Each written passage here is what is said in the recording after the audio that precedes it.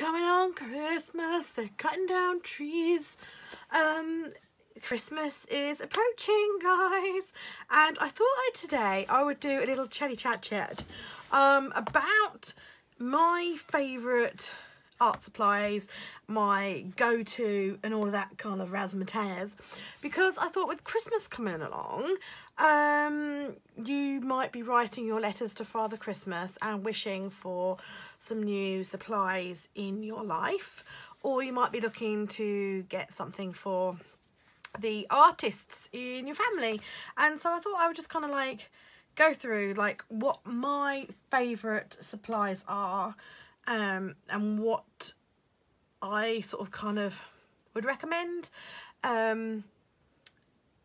getting, so that you can make someone very, very happy, or yourself very happy if you're giving the list to someone else. You know what I mean. So yeah, I thought I'd just run down through the, like, I mean, you guys pretty much know mostly the things that I use, but I thought if I put them all together in a video, and then you've got them all together and you can just like drool over art supplies and that kind of thing. So I thought we'd start with the journal, because that's a pretty good place to start. I, over the years, have tried various different journals, homemade ones, you know, like, and traveller's notebook style ones. If you'd like to make someone a traveller's notebook insert, that would be absolutely awesome. And making them for yourself, they're just really easy. They're really easy to make. But yeah, if you're asking your spouse or, you know, your mum or someone to buy you a Christmas present, then they're probably unlikely to make you a traveller's notebook insert. But yes, journal wise, I have to say, you've seen this a few times now. I am totally loving this journal. I can't see myself changing for a while. I do need to take some pages out though, because I have created like that much and it's already like coming open, because I've added paper and photos and things to it. So I do need to go through and remove some of the pages in the rest of the journal so that this thing doesn't go absolutely crazy. But this is by C. White of Brighton. Now C. White of Brighton, they are quite a small indie kind of shop, but most, I've seen these in quite a few different art supplies places, and I think Hobbycraft sell them as well, but it's quite nice to kind of treat yourself. It is, here we go, 195 millimeters square, and I love it. But I do recommend the C. Whites. That is basically all I'm kind of using at the moment. I love them. But if you want sort of mixed media paper that's a bit heavier, then I do also love the Daler Rowley mixed media paper as well. But I thought, you know, this is a really nice journal and it's a very nice place to start, and I couldn't be without it now. We are in love. We very much are. Now, I've used all sorts of things in this journal and it holds up pretty well. This was inks, the Jane Davenport Mermaid markers. I was a little bit heavy-handed with them and it did come through a bit. But if you look, oh no, that isn't the markers actually. My apologies, that's actually the nail varnish. My apologies, because yeah, none of the ink has gone through. That's actually the nail varnish that I used that has gone through. So yeah, it takes stuff pretty well. Okay, so watercolors then. I use those a lot, and I am using the Prima sets, which I am really enjoying. I like that they are little compact little tins, nice little collections. They are a professional grade watercolour, so that's, if you haven't tried a professional grade, then, you know, do consider putting it on your wish list, because professional grade is something else entirely. So yeah, consider putting a professional grade watercolour set on your list if you've been dabbling with watercolours and you'd like to take your watercolours that bit further, or you know, see what it's like to use a professional set. So I do really like the Prima watercolours.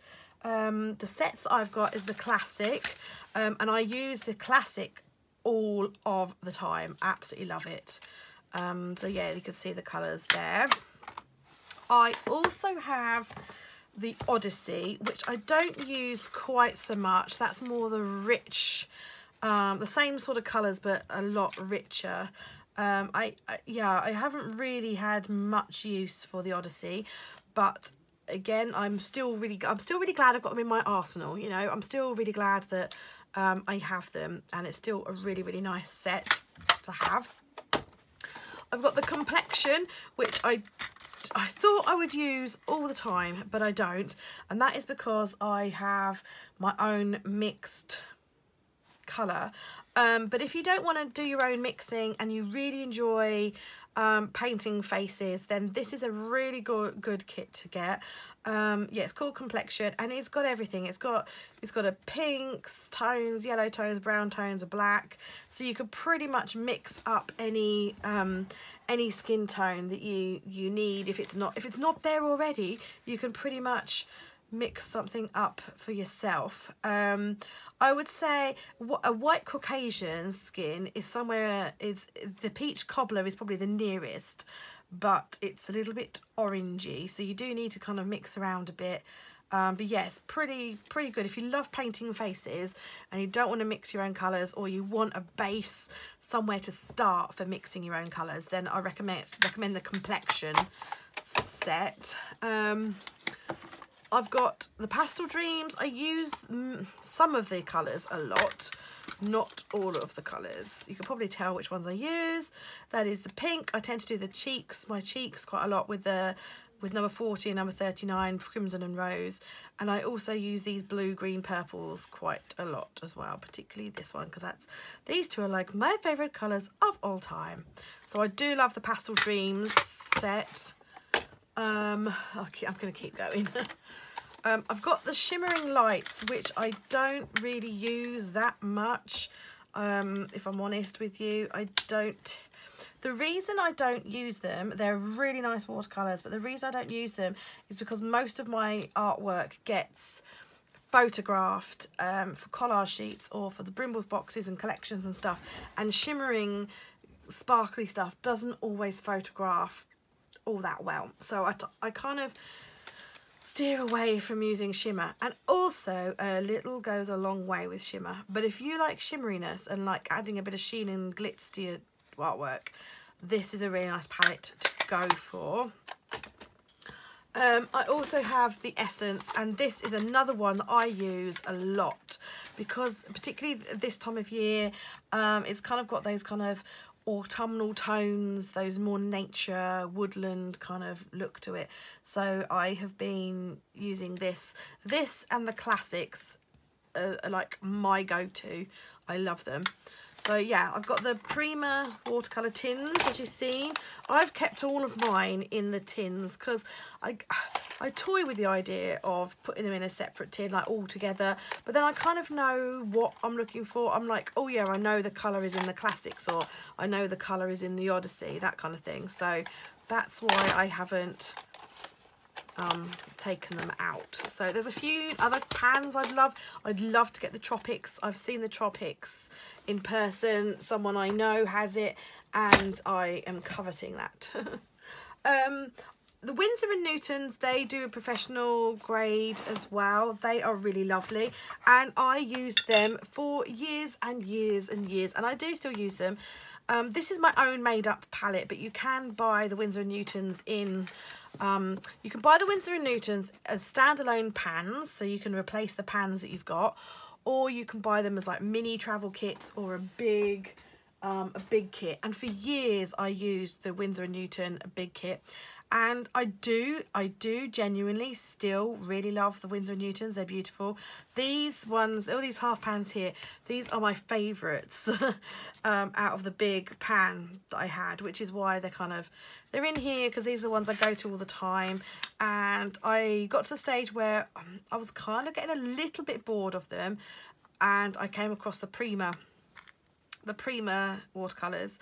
I came across them and I have been loving them, but I still would really recommend the Winsor & Newtons. They're still a really, really good watercolour. They are used by lots of watercolour artists, and they're really readily available as well. So yeah, it's good to check those out. So those are watercolours. I can only recommend the ones that I use. I mean, I do love the ones that I do have. I know there are lots on the market like Schmincke and Daniel Smith, etc, etc. I personally haven't used any of them, so I can't comment, but I hear they are really, really lovely. But you know, yeah, I can only talk about the art supplies that I've got. So if you fancy something, you know, because sometimes at Christmas you kind of want things that you wouldn't necessarily buy yourself, or you know, you want to treat, that kind of thing, and you like your shimmers, I really recommend the Starry Colour set. Oh, it's got something on there. The Ganso Tambi Starry Colours by Kuretake. I know you can get these on Amazon. These are just like molten metallics once they're used. They're stunning. They are really beautiful. I recommend them. I recommend these over the Prima Shimmering Lights if you want. Look at that. I've used it recently. Look at the gold on that. It is just, you see the real high shine, and so they're absolutely stunning. I would really, really recommend them. You've got blue gold, red gold, yellow gold, champagne gold, light gold and white gold. My go-tos are the white gold, the yellow gold and the blue gold. Those tend to be the ones that I use the most. In fact, looking at it, I have probably never used the light gold.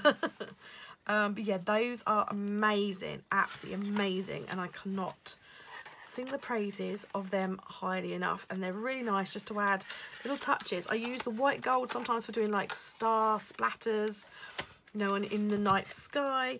The gold for like unicorn horns, that kind of thing. So yeah, really, really beautiful. Brushes, I use the Pentel Aqua brush, which is a really, really nice brush, particularly if you want to travel. Obviously, you know, you put the water in the barrel and you squeeze it and it activates.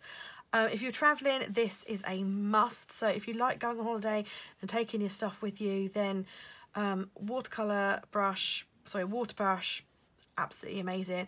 There are others on the market. There's the Sakura, there's the Prima. I've tried them all, but personally the Pentel is my favourite. It's one I always go for. And you can buy these in like packs of 3 and things, so you can buy like a small, medium and large. But yeah, I do really, really, really recommend those. Maybe you want to upgrade your brushes. That's always a really, really good idea. It's nice to buy yourself or get yourself some good quality artist grade brushes. You will notice the difference so much, because the way the brushes are made, they just pick up so much colour. You can get such a concentrated, dense colour with the artist grade brushes, and they are just stunning. You don't necessarily need to spend that much. I mean, very often I buy the graduate brushes from De La Rowney, and I find them just as good as the more expensive, and there always can be denoted, seen, what's the word, you know, identified, as they all have white handles, and these range from about £2.50 upwards. So yeah, but they're worth it. They are worth it. And if you're spending money on decent brushes, then please just only use them for watercolour. Don't use them for acrylics as well, because you want to keep them nice. If you want to spend a little bit more, then the professional, the artist grade Daler Rowney are also really nice. They tend to start from about £3. I think this brush was probably about £3, £3–4. This brush, because it's a larger, this one is a round wash number 18. That was probably about £4 or £5 in the graduate range. Start with a round, and I would start with like anywhere between like 6 and 12 is a good size, and that denotes how big the brushes are. So this one is a 6. So I've got some dirty. This one is a 4. So you could see the difference in sizes. My brushes are in water. This is a 12. Don't leave them sitting in your brushes like I do. Here we go. This is an 8. So yeah, around that sort of size. Then the big brushes, like this is an 18 for a wash. This is a flat 1 inch, and they're really nice for doing like really nice, great big washes of colour with. Oval wash, 1 inch oval wash. Yeah, they're really nice for doing really nice big sweeping. So if you're starting out, maybe go for like a 6 or an 8, 6, 8, 10, something like that. Or if you like to do intricate work, sort of a 4.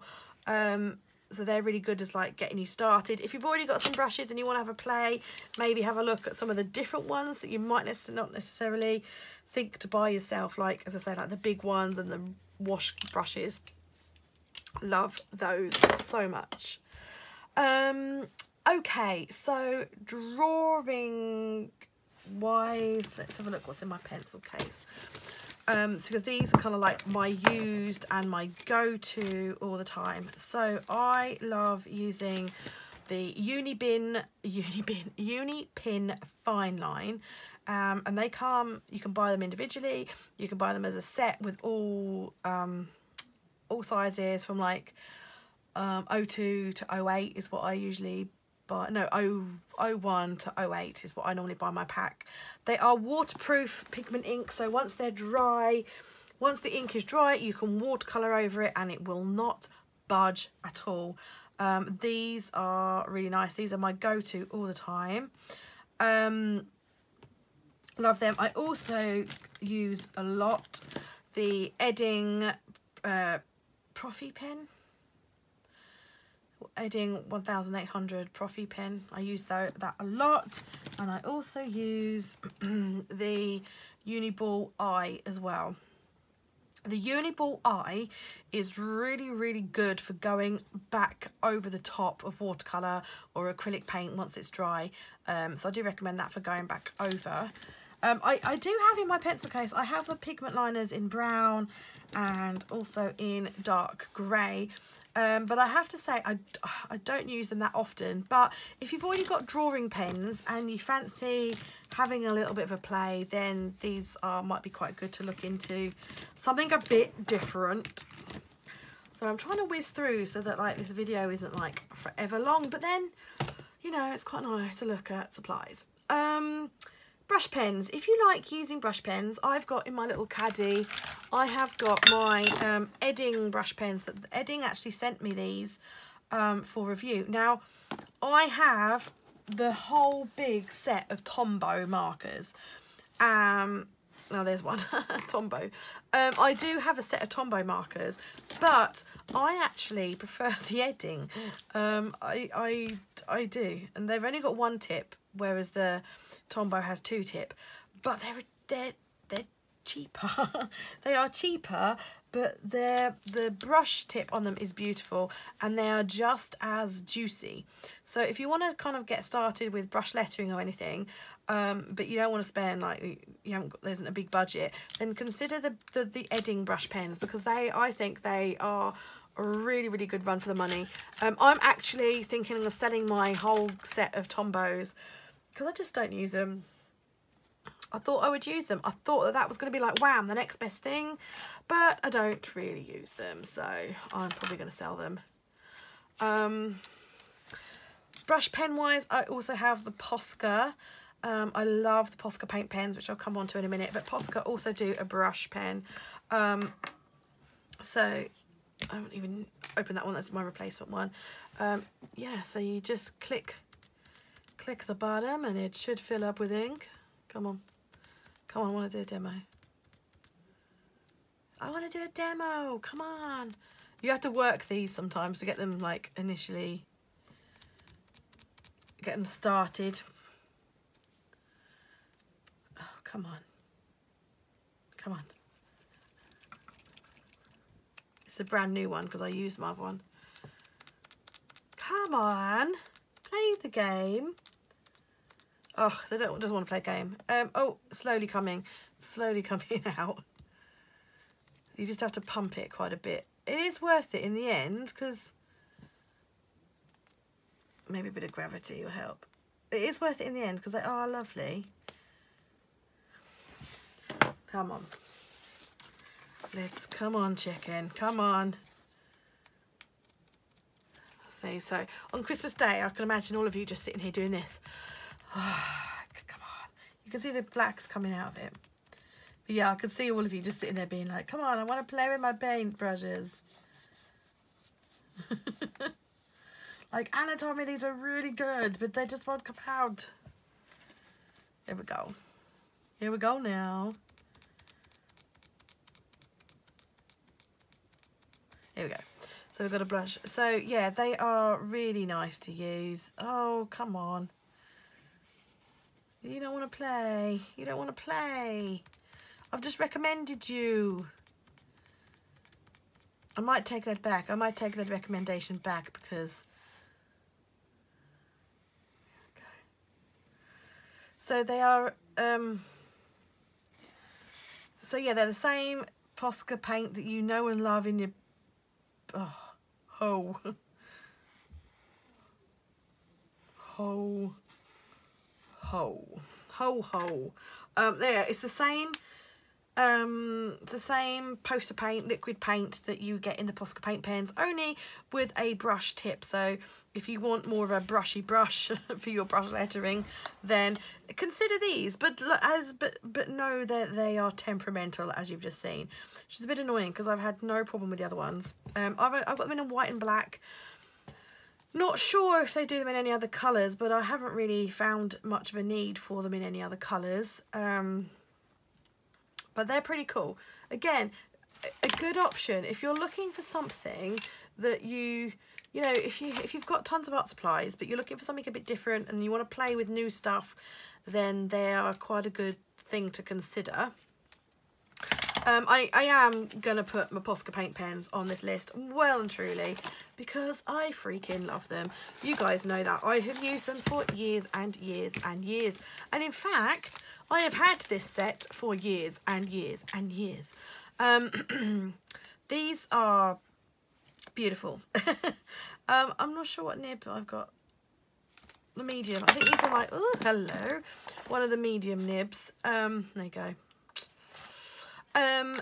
Amazing. They give really bold colour. I use them for the dress here. Definitely use them for the dress there. I don't know if I've used them anywhere else in this journal actually. But yeah, they go over watercolour beautifully. They go over acrylic paint beautifully. I use them for painting rocks. I love using them for painting rocks. I always take this pencil case on holiday with us, with all my Poscas in, and yeah, we always paint on rocks. They are waterproof when they're on a non-porous surface. So like I have painted rocks and haven't varnished them and left them. I don't know how well they fare over time, but yeah, they're pretty amazing. People like use them on surfboards and all sorts of things. So you can get them in various different sizes. I've got like the basic set of them, like the medium sort of size, and then I have one of the little thin tiny white for doing like highlights in the eyes and that sort of thing. I would love to have a set of the small ones as well. That would be pretty awesome. But to be fair, the medium size nib has always served me well. I know my mother-in-law, I've seen like another set of colours, the pastel set, and I know my mother-in-law has bought me those for Christmas, and I have asked John for the glittery set for Christmas. I'm not sure whether he'll buy it for me or not, because we're probably not doing Christmas presents for each other this year, because we're pretty skint, to be honest. So it's more important for us that Miss B has Christmas presents, so we're probably not doing Christmas presents this year, unless we have loads of sales in the shop or something. But I have asked for the glittery ones, so maybe he'll buy me the glittery ones, I don't know. But yeah, the Posca paint pens, love them. If I had to give one of my, if I had to sort of like, you know, desert island type thing, a set of watercolours would be coming with me, as would the Posca paint pens. They would definitely, if they said you can only take one pencil case with you to a desert island, I think I'd probably take my Posca paint pens with me, and a couple of drawing pens and some pencils and an eraser and a sharpener in there, and, you know, like, you know, or choose a big pencil case, because this pencil case here, this little one, that wouldn't cut it for your desert island trip, but this big hunker chunker would. So if you ever have to do a desert island thing, make sure you've packed a big pencil case. Okay, so I'm going to go with 2 things, maybe 3 things. I don't know. I have, this is my unsure, I have the Jane Davenport Mermaid markers. They are inks. I do really like using them. Yeah, I do like using them, and I use them quite a lot. I would say go with watercolours first, and if you're really happy with your watercolours and you're looking for something extra, then go for the mermaid markers, because I think you'd probably have more versatility from your watercolour sets over the markers. But if you've got colour markers and you're looking for something new to play with, then I would definitely go for these. They are pretty awesome, very vivid. I created the unicorn hair and the background with these little babies, so definitely vibrant. They work like watercolour and they react like watercolour, but they are inks, so super vibrant and super cool.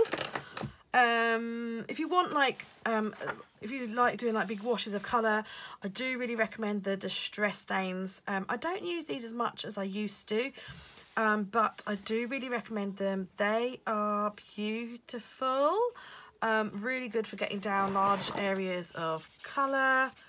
You can also paint with them. They are inks, but what I sometimes do is I'll get like a dish. Let me get, why can you never find these things when you want them? I'd get a dish like that, and you can pump, you know, you can squeeze it and pump it in like that, and then you can use a brush, get a brush, and then you can paint with them just like you would. So they are quite a little versatile little thing to have, if you like them. Again, I love using them, although I don't use them as much as I used to. So I would say they come in so many different colours. So I would say you probably get more versatility out of your watercolours, but these are really nice. They come in so many colours, and they are really nice to use. You can do so many different things with them, and I do really recommend them. And last, before my jaw really hurts, because I've also recorded another video before recording this, and I need a drink, the last thing I'm going to recommend, which again I wouldn't be without, are my Prismacolor pencils. I was really sceptical about getting these for a long time, because when I first bought them years ago, I've had them for at least 5 years, because I didn't buy them living in this house. And we've been in this house now for over 5 years, and I didn't buy them here. I was really sceptical about them because they were really expensive. At the time, I bought them on a Black Friday sale from Amazon. I bought them for like 30 quid, but they used to be like 150. The large set, I looked the other night on Amazon, the large set had come down to about 30, 50 quid without being in the sale.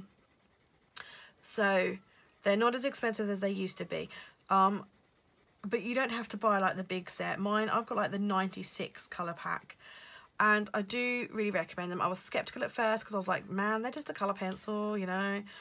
But they are oil-based pencils and they blend like a dream. They're definitely worth it.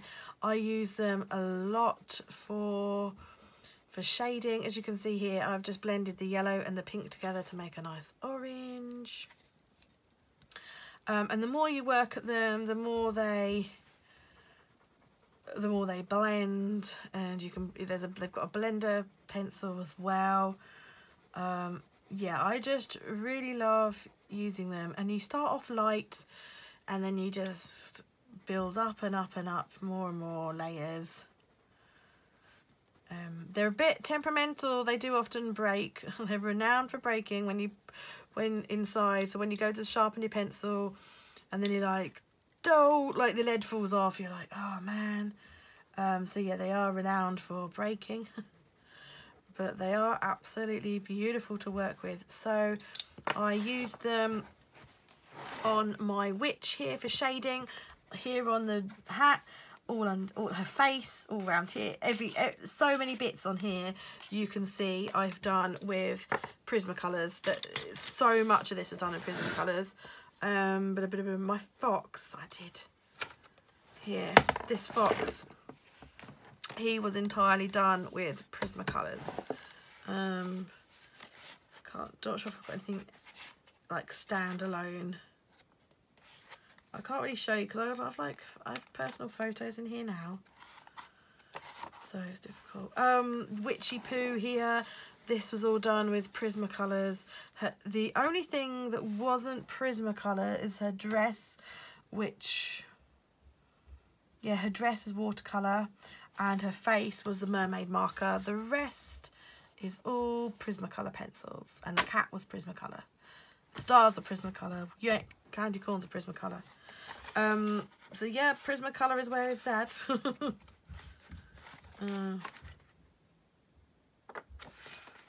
Cheeks, their cheeks were done with Prismacolor. No, that one was, and that one. Yeah.